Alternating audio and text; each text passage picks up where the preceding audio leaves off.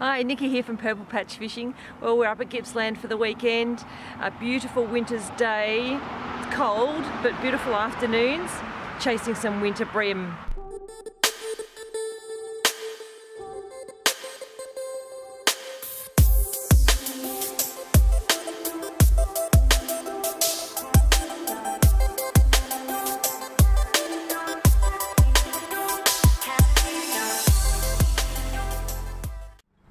Well, here we are at Gippsland. We've just put in, we're going to sound our way up and down the river just until we can find some fish, and then we'll start fishing.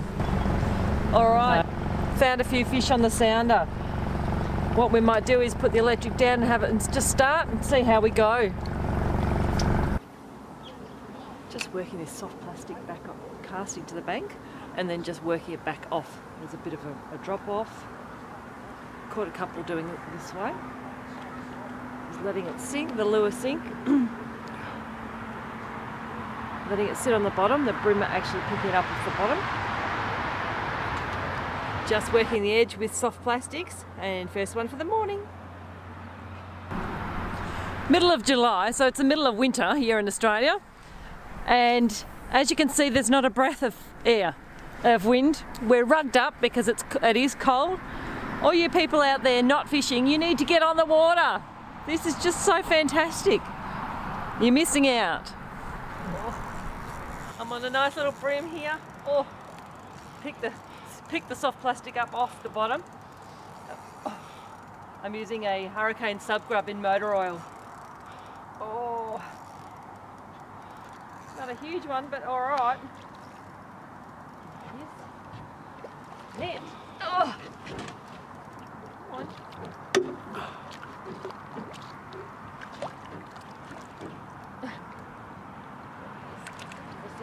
Oh. Got to be happy with that. That's a yellowfin. Pinged him right in the top of the nose. He wasn't getting off with that one. Oh, oh look, that just... Oh, I didn't even have to grab that with the pliers. Oh, just on the end there. Come on, don't you come. Oh, there we go. Yay! Pop it in the live well just to revive a little bit before we release it.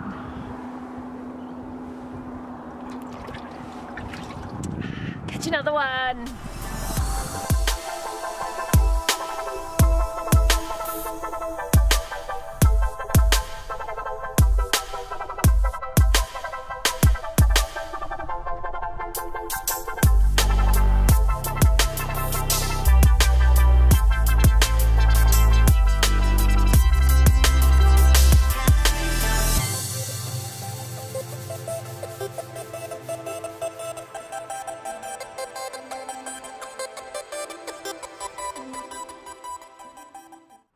So this is what I'm using this morning, little motor oil colour in the Hurricane Subgrubs.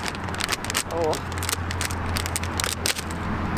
get another one out because I just got snagged and lost it. Oh, they're nice and stretchy. Made out of a nice stretchy, really lightweight plastic, and that floats. So the idea is the jig head will make it sort of just float down nice and naturally, and it sits on the bottom with the tail. This tail wafts up in the water, wafts around, and looks like something feeding on the bottom, a worm or something like that. And the bream go, I like that. Yum. One of the key things when you're winter fishing is just to keep it really slow. The fish are a bit, they're lethargic. So you've just got to make sure you slow your retrieve, leave the lure on the bottom a little bit longer. Give them a chance to sort of get to it and eat it.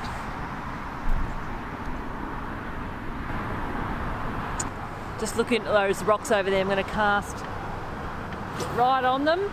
Oh yeah, it's right on the money, that one.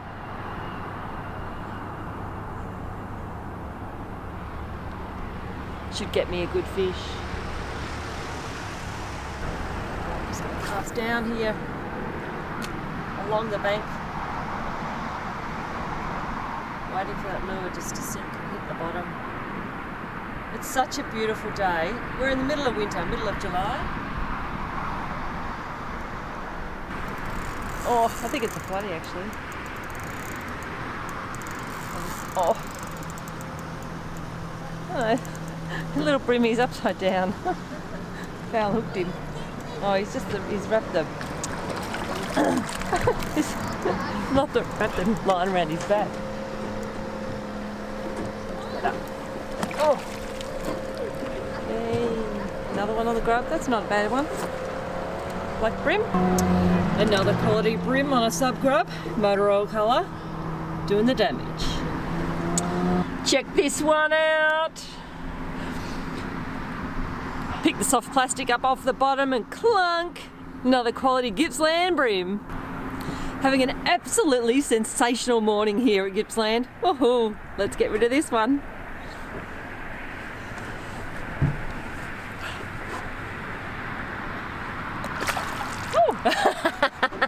Let's get another one.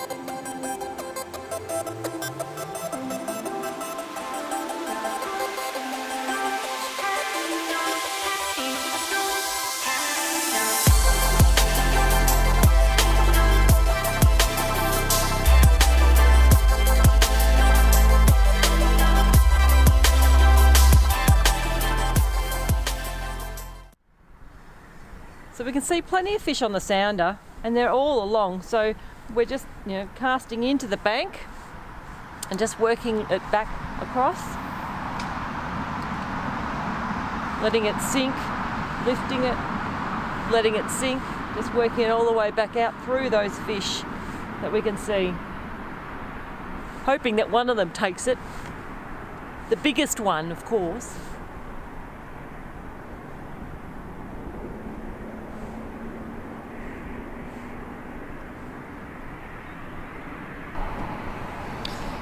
Look at the sounder.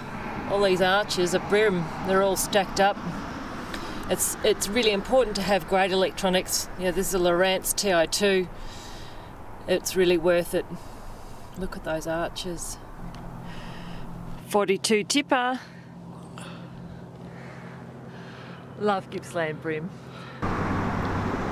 So we're just drifting down the river, going with the current, but using electric just to, every now and then, just to keep our line, keep the boat sort of straight and at a good angle to the bank. So you have to be set up for bream fishing. It's not going to cost you a fortune, but you need to have the right gear. So any of you ladies out there that want any information, comment below and hopefully I can help you out. Today I'm just running light braid. I've got a 4-pound leader on. I started off with probably a 1.5 rod length. I've lost a couple of jigs, unfortunately, so I'm down to, I've still got a good few feet of leader on. The jig head's a 1/12 jig head, a little bit heavier than I would normally use, but the water's flowing quite strong, so you need it to get down to the bottom, because that's where the fish are feeding.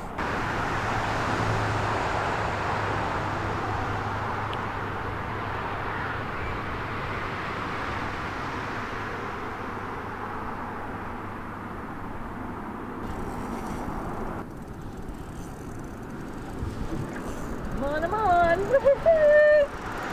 I knew that was a good spot to cast. It's not a big fish. It's only a little one, but it's a fish.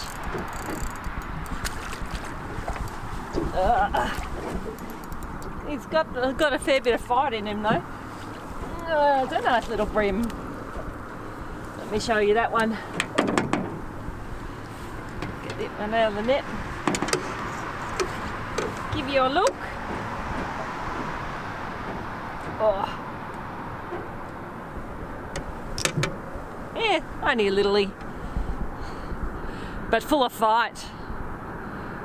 So I'm no means an expert, but I tell you what, I am having so much fun catching these. Hooks out, back it goes. Let's get another one. This is what Gippsland's got to offer. Kilo bream, more than one of them. What a weekend.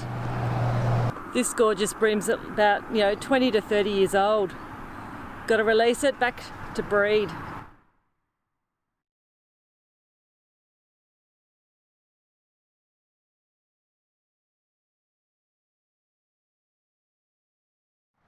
What an awesome weekend of fishing in beautiful Gippsland. I hope you've enjoyed it. We had so much fun. Remember to like the video and subscribe.